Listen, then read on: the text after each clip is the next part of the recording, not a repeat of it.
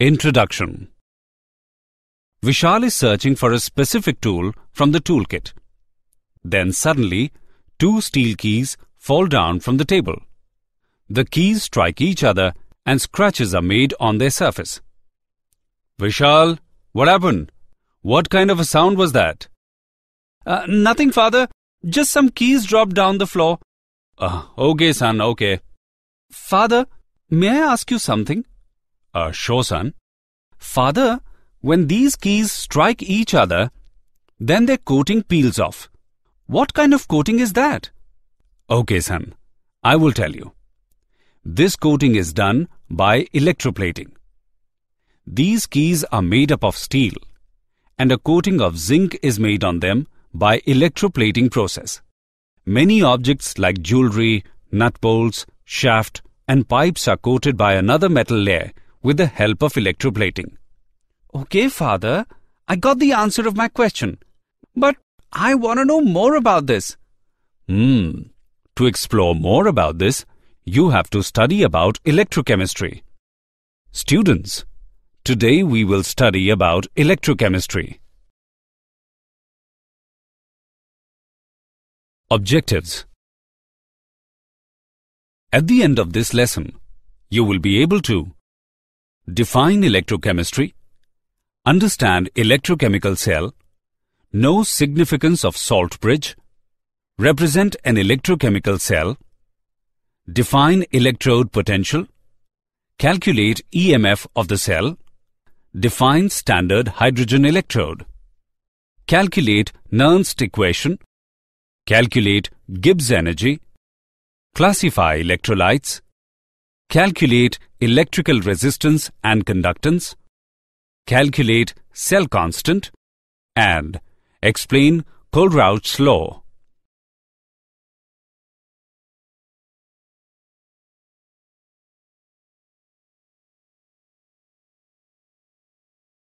Definition.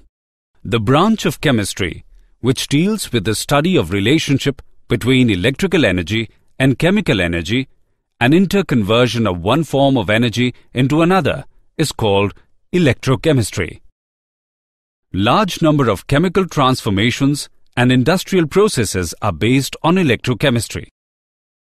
For example, extraction of reactive metals, purification of metals, and electroplating of metals.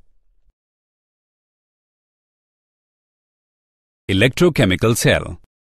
A device in which chemical energy is converted into electrical energy is called an electrochemical cell or a galvanic cell or a voltaic cell. In an electrochemical cell, a spontaneous redox reaction is carried out in an indirect manner, and decrease in free energy during the spontaneous chemical process appears as electrical energy. Construction. A zinc rod is dipped in a ZnSO4 solution and copper rod is dipped in a CuSO4 solution taken into two separate beakers. Zinc and copper rods, which act as electrode, are connected by a conducting wire through a voltmeter. The two electrolyte solutions are connected through a salt bridge. It is an inverted glass U-tube filled with a warm concentrated solution of some electrolyte. Working of electrochemical cell. Oxidation. As zinc rod loses weight, zinc solid must have gone into solution. Zinc metal does not dissolve as such in aqueous solution. Therefore, it must have been converted into zinc ions. Zinc undergoes oxidation into zinc ions. Reduction. A film of copper solid is deposited on the copper rod. That means copper ions present in solution must have been converted into copper solid. Copper ions undergo reduction into copper solid. By convention, the electrode at which oxidation takes place is called anode, and that electrode at which reduction takes place is called cathode. In this electrochemical cell, zinc rod is anode and copper rod is cathode.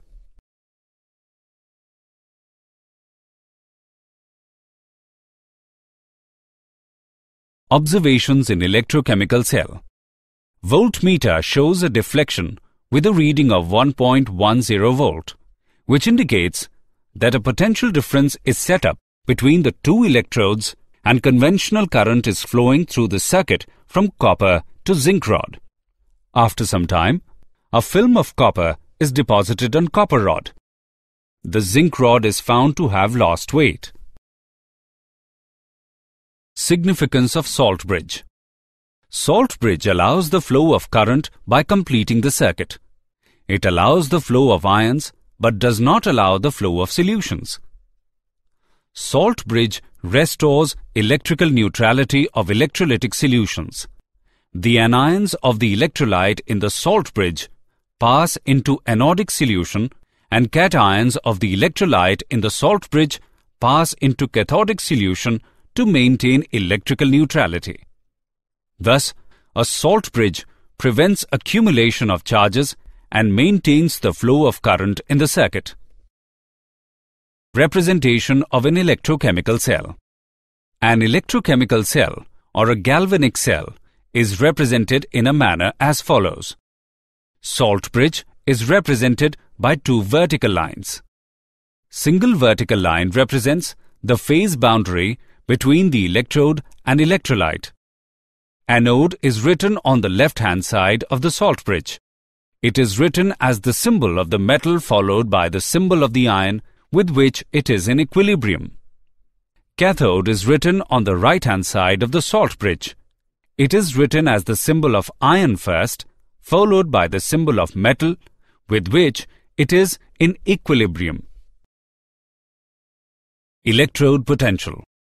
The electrical potential difference set up between the metal and its ions in the solutions is called electrode potential. When a strip of metal is brought in contact with a solution containing its own ions, then there is a possibility of either of three processes taking place. Metal ion may collide with the metallic strip and bounce back without any change. Metal atom on the surface of strip may lose N electrons and enter the solution as ions.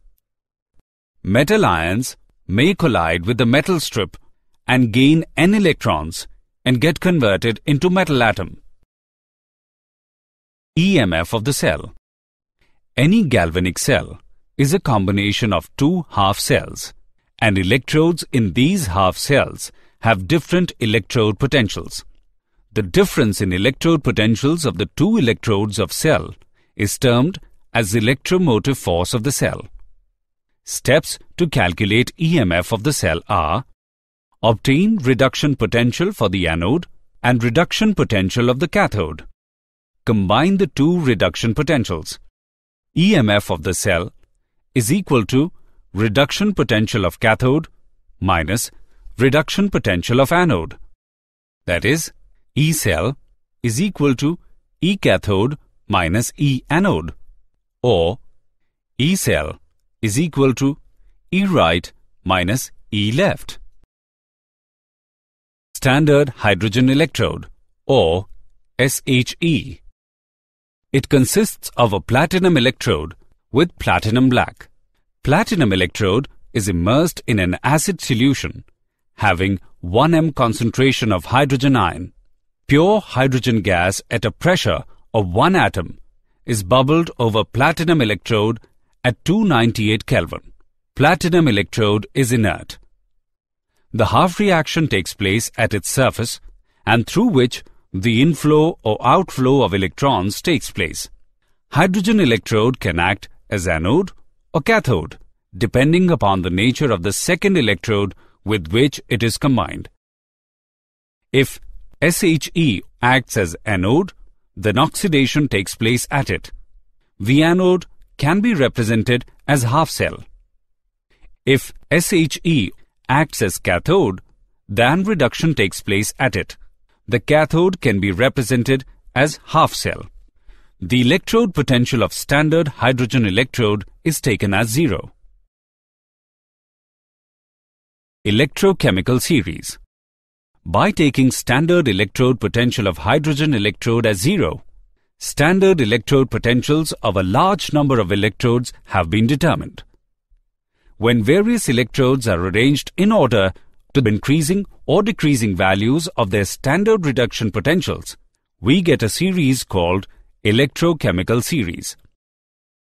Nernst equation. Nernst equation shows the relationship between electrolyte concentration and its electrode potential. The electrode reaction is written as reduction reaction. Nernst equation for this reaction is given by E is equal to E naught minus RT upon NF multiplied by natural logo of Q, where Q is the reaction quotient. It can be represented by M upon M ion. Put the value of Q in the above equation.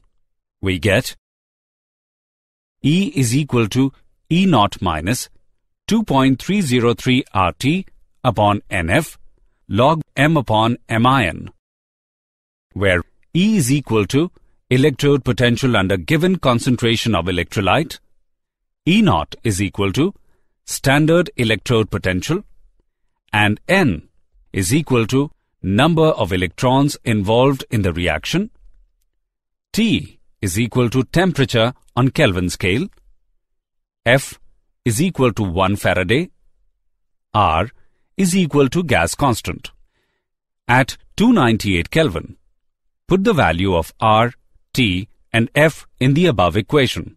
We get E is equal to E naught minus 0.0591 upon N log M upon M ion. For pure solids and liquids, molar concentration is taken as unity. Now, the above equation becomes E is equal to E naught minus 0.0591 upon N log 1 upon M ion. Nernst equation and EMF of the cell. EMF of a cell constructed from electrodes in non-standard conditions is given by E cell is equal to E naught cell minus 2.303 RT upon NF multiplied by log Q. At 298 Kelvin, this equation becomes E cell is equal to E naught cell minus 0.0591 upon N multiplied by log Q. Here, E naught cell is equal to standard cell potential, N is equal to number of electrons involved in the balanced chemical equation of cell reaction, Q is equal to the reaction quotient which is derived from balanced equation for cell reaction. Let us consider that the cell reaction is AA plus BB gives rise to CC plus DD. The value of reaction quotient is given by Q is equal to C raised to the power C into D raised to the power D divided by A raised to the power A into B raised to the power B. The EMF of the cell is given by E naught cell minus 0.0591 upon N multiplied by log C raised to the power C into D raised to the power D divided by A raised to the power A into B raised to the power B. Nernst equation and equilibrium constant. An electrochemical cell works as long as there is a potential difference between anode and cathode. As the cell operates and cell reaction progresses, there is decrease in the concentration of electrolyte at cathode side due to deposition of ions on the electrode, and at the same time there is an increase in concentration of electrolyte at anode side due to dissolving of metal in the solution. Consequently, electrode potential of the cathode decreases and that of anode increases with the passage of time. Ultimately, at some ratio of concentration of the electrolyte at anode side to that of the electrolyte at cathode side, the electrode potentials acquire the same value and therefore the cell potential becomes zero. At this stage, the electrochemical cell stops working and the cell is in a state of equilibrium. By knowing standard EMF of the cell, equilibrium constant for the cell reaction can be calculated as E0 cell is equal to 0.059 upon N log Kc.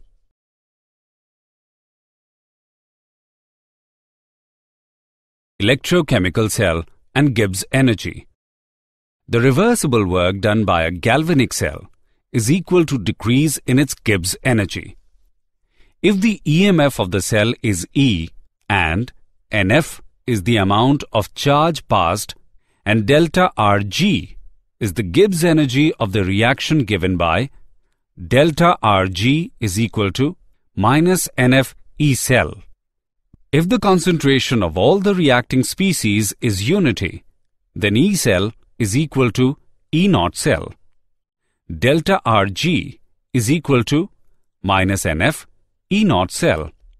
By calculating the value of E0 cell, we can obtain the value of standard Gibbs energy of the reaction delta Rg0.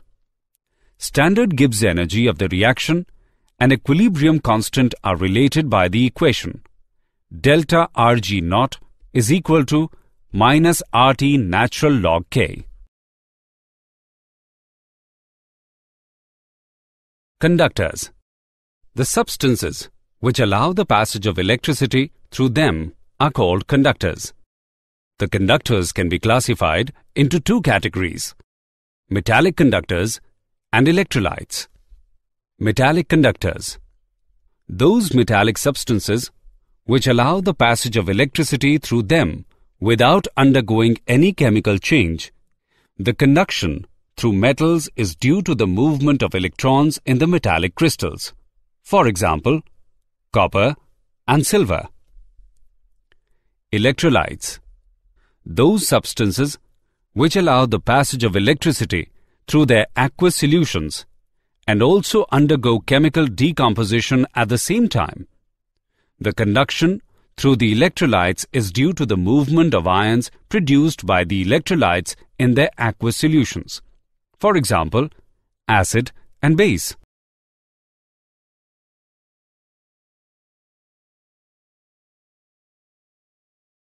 Classification of electrolytes. Depending upon the extent of ionization, electrolytes are classified into two categories: strong electrolytes and weak electrolytes. Strong electrolytes. These are almost completely ionized in their aqueous solutions. For example, HCl, NaOH, and KCl. Weak electrolytes.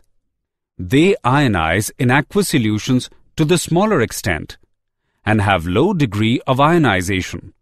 Their aqueous solution contains ions in equilibrium with undissociated molecules.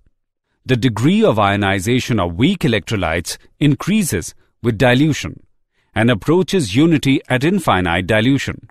For example, NH4OH and CH3COOH. Factors affecting electrolytic conduction. Electrical conductivity of the solutions of electrolytes depends on the following factors. The inter-ionic attraction. These are the attractive interactions between the ions of the electrolyte in solution. Larger the inter-ionic attraction, lesser is the freedom of movement, and smaller will be the electrical conductivity. The solvation of ions. These are the attractive interactions between the ions of the electrolyte and molecules of the solvent.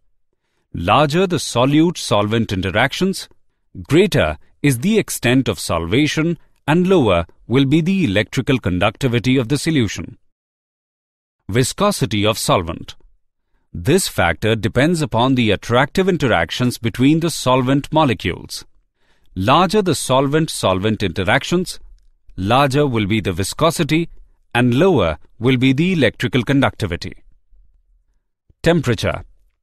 As the temperature of electrolyte solution is increased, kinetic energy of the ions increases.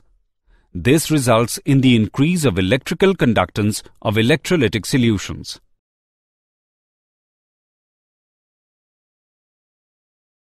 Electrical resistance. Every conducting material offers some obstruction to the flow of electricity, which is called resistance. Ohm's law. It states that the potential difference across the conductor is directly proportional to the current flowing through it. V is equal to IR, or V upon I is equal to R. The ratio of potential difference across the conductor to the current flowing through it is constant and is called resistance of the conductor. Its unit is ohm. Resistivity. It is defined as the resistance offered by the conductor of 1 centimeter length with area of cross-section equal to 1 centimeter square. Resistance of any conductor is directly proportional to the length of the conductor and inversely proportional to its area of cross-section. R is equal to rho L upon A, where rho is known as specific resistance or resistivity. Electrical conductance. Conductance is a measure of the ease with which current flows through the conductor. It is defined as the reciprocal of resistance. It is denoted by G. G is equal to 1 upon R. The unit of conductance is mho. Conductivity. It is the reciprocal of resistivity. It can be defined as the conductance of 1 centimeter cube of the conductor. It is denoted by kappa. K is equal to L upon Ra. The unit of conductivity is mho centimeter inverse. Molar conductivity of the electrolytic solutions.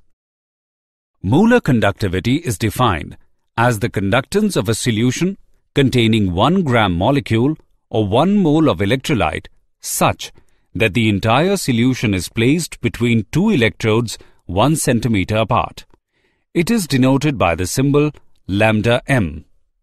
For V centimeter cube of the solution containing 1 mole of electrolyte be placed between 2 large electrodes 1 centimeter apart, the relationship between conductivity and molar conductivity is given by lambda m is equal to product of kappa and volume.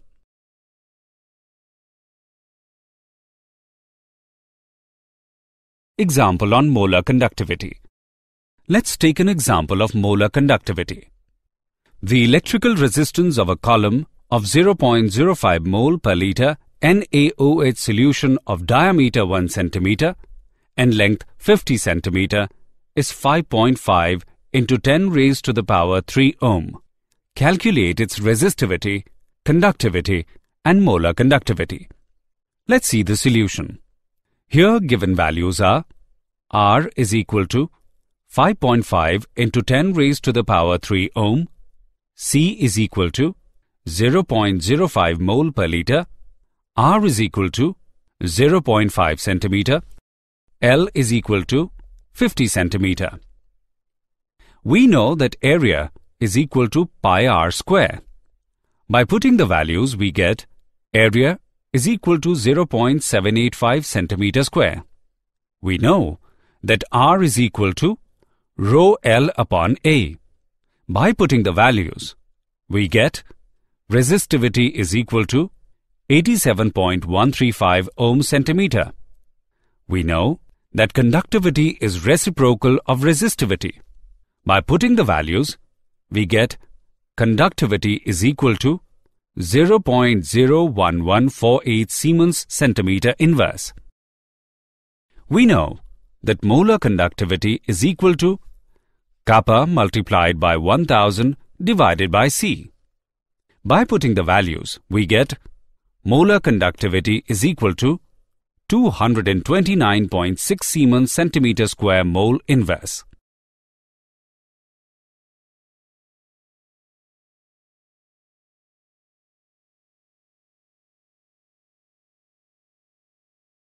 Measurement of electrical conductivity. The resistance of the electrolytic solution is measured with the help of Wheatstone bridge method. The conductivity cell containing solution of electrolyte is made one arm of the Wheatstone bridge. An alternating current of frequency range 1500 to 3000 cycles per second is applied. Direct current is not used here because it causes electrolysis and results in the change in concentration of electrolytic solution near the electrodes, resulting in polarization effects. The resistances R1, R3 and R4 are so adjusted that a null point is obtained. The null point is indicated by the detector P. At null point, R1 upon R2 is equal to R3 upon R4. R2 is the resistance of electrolytic solution. R2 is equal to R1 multiplied by R4 divided by R3. Knowing the values of R1, R3, R4, the resistance of the electrolytic solution R2 is calculated. The reciprocal of R2 gives the conductance of the solution. Cell constant. Cell constant is equal to conductivity upon conductance. It is represented by G asterisk. It is expressed in the unit centimeter inverse. It is more convenient to obtain the value of cell constant by measuring the conductance of a standard solution whose conductivity is known. For this purpose, a standard solution of KCl is used whose conductivity is known at different concentrations and temperatures. Cell constant is equal to 0.012886 upon X. Once the cell constant is known, the conductivity can be calculated from the measured conductance or measured resistance of the electrolytic solution.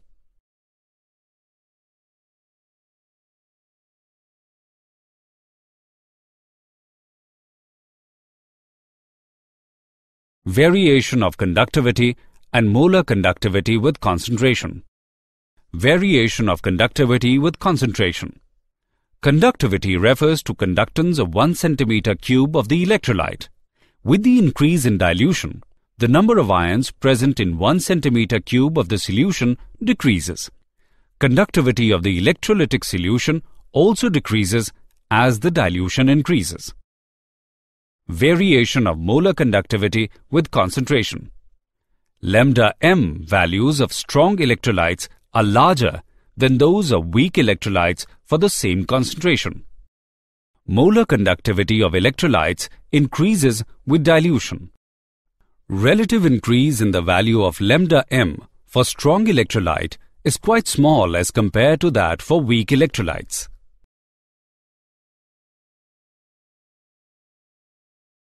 Graphical representation of molar conductivity with concentration. KCl is a strong electrolyte and CH3COOH is a weak electrolyte. A graphical representation shows the variation of molar conductivity with concentration. In case of strong electrolytes, when the concentration approaches zero, the molar conductivity attains a definite value known as limiting molar conductivity. It is denoted by lambda not m. In the case of weak electrolytes, such as acetic acid, there is no indication that the limiting value can be attained, because when concentration approaches zero, the graph becomes almost parallel to the y-axis. Kohlrausch's law. Kohlrausch's law states that at infinite dilution, when the dissociation of electrolyte is complete, each ion makes a definite contribution towards the molar conductivity of electrolyte, irrespective of the nature of the other ion with which it is associated. The molar conductivity of an electrolyte at infinite dilution can be expressed as the sum of the contributions from the individual ions. Let us assume lambda naught positive and lambda naught negative represent the limiting molar conductivities of cation and anion respectively. the limiting molar conductivity of electrolyte at infinite dilution is given by V positive lambda naught positive plus V negative lambda naught negative, where V positive and V negative represent the number of positive and negative ions furnished by each formula unit.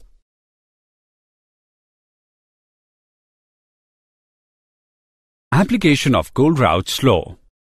Some important applications of Kohlrausch's law are in calculation of limiting molar conductivities of weak electrolytes, calculation of degree of dissociation of weak electrolytes, calculation of dissociation constant of weak electrolyte, determining the solubility of sparingly soluble salts, and calculation of ionic product of water.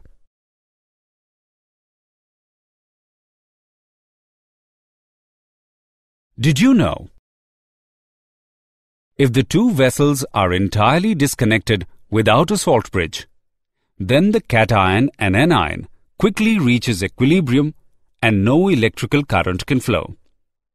In 1800, William Nicholson and Johann Wilhelm Ritter succeeded in decomposing water into hydrogen and oxygen by electrolysis. Changes in the stoichiometric coefficients of a balanced cell equation will not change E0 value because the standard electrode potential is an intensive property. Kohlrausch, who investigated the conductive properties of electrolytes, also investigated elasticity, thermoelasticity, and thermal conduction. Summary. Let us summarize what we have learnt. The branch of chemistry which deals with the study of relationship between electrical energy and chemical energy and interconversion of one form of energy into another is called electrochemistry. A device in which chemical energy is converted into electrical energy is called an electrochemical cell or a galvanic cell or a voltaic cell. The electrode at which oxidation takes place is called anode, and that electrode at which reduction takes place is called cathode. Salt bridge allows the flow of current by completing the circuit. It allows the flow of ions but does not allow the flow of solutions.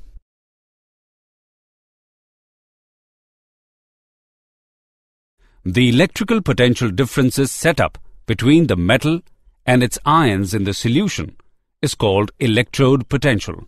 Molar conductivity is defined as the conductance of a solution containing 1 gram molecule or 1 mole of electrolyte such that the entire solution is placed between two electrodes 1 centimeter apart. Kohlrausch's law states that at infinite dilution, when the dissociation of electrolyte is complete, each ion makes a definite contribution towards the molar conductivity of electrolyte.